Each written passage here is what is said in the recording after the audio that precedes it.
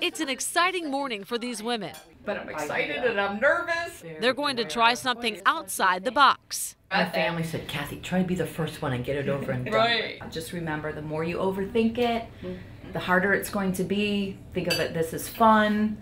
You can do it. They're going to jump out of a plane from 10,000 feet up. The women are members of the Ladies Explorers Club.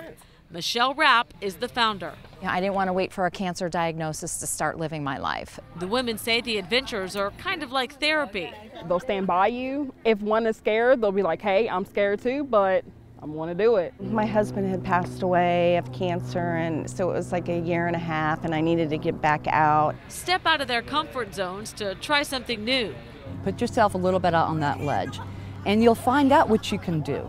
You'll be surprised. The women have ridden in hot air balloons, rappelled through Hocking Hills, even tried dog sledding. Everybody's fears are different, and we're all there to support each other. Oh, my ears are popping a little bit. Oh, I just want to. It was good, great. Look at this guy. Thank you. That was great.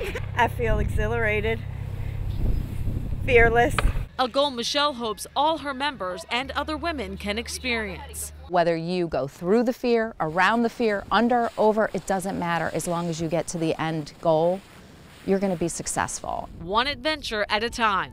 I'm Vanessa Welch reporting.